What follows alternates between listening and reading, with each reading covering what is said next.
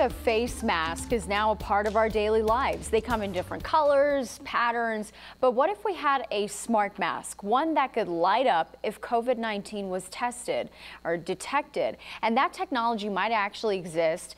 They're studying it at MIT and Harvard. 9 Health expert Dr. Payal Kohli joins us this morning to talk about what these researchers are working on. Good morning, Dr. Kohli. This is pretty cool. A light up mask. Can you talk about this new technology?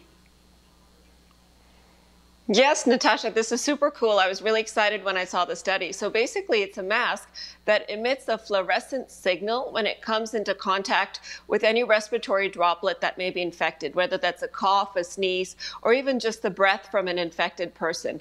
And the way that it works is there's a teeny tiny sensor that's freeze-dried and either embedded into the mask or one that you could actually add to your homemade mask. And, the sensor has detection material for the virus.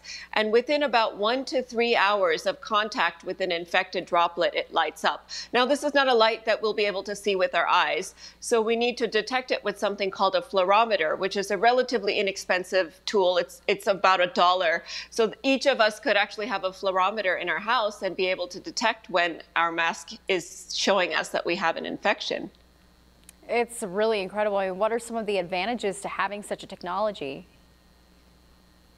Well, you can imagine it's sort of like having a test in real time all day, every day when you're wearing the mask.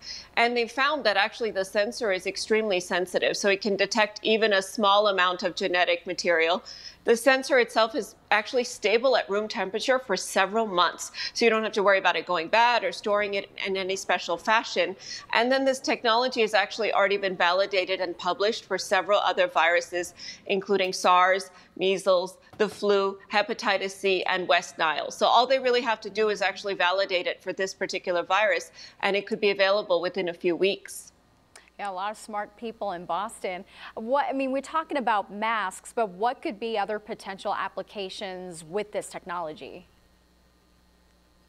So if you think about it, if you're wearing a mask every time you go out and the mask has a sensor in it that can detect whether or not you may be infected or have been exposed to an infected person, you could really use it every time before you enter a grocery store. So instead of doing those temperature checks, which we know are insensitive tools for assessing for the virus, we could check people's masks before they come into a grocery store, a movie theater, or a hair salon. And similarly, doctors, instead of having to wait for these tests, and we know the rapid tests are not performing as well as they should, could actually just check a person's mask to see whether or not they may have been exposed to the virus and they're infected. Yeah, this is very interesting. Well, Dr. Kohli, thank you so much for coming on and talking to us a little bit more about this new research.